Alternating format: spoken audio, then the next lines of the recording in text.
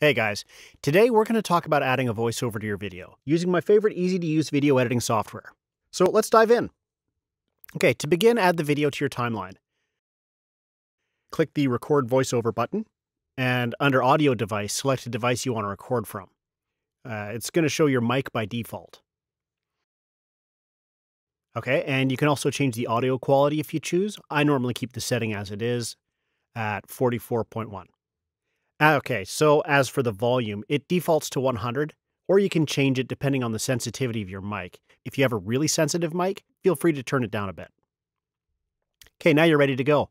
The voiceover will automatically start at the beginning of the clip, or you can select a specific point on the timeline. Click Start Recording and begin your voiceover narration.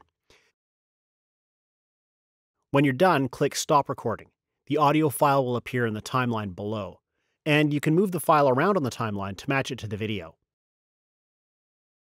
Now, when you're done, you can also export by clicking the large green Export button and then select your export settings. If you want to export and upload directly to YouTube, click the YouTube button and sign into your account. You can also add the title, tags, and description from here. Okay, that's it. If you enjoyed this content, please click the like button and subscribe for more video editing tips. Thanks. Good luck.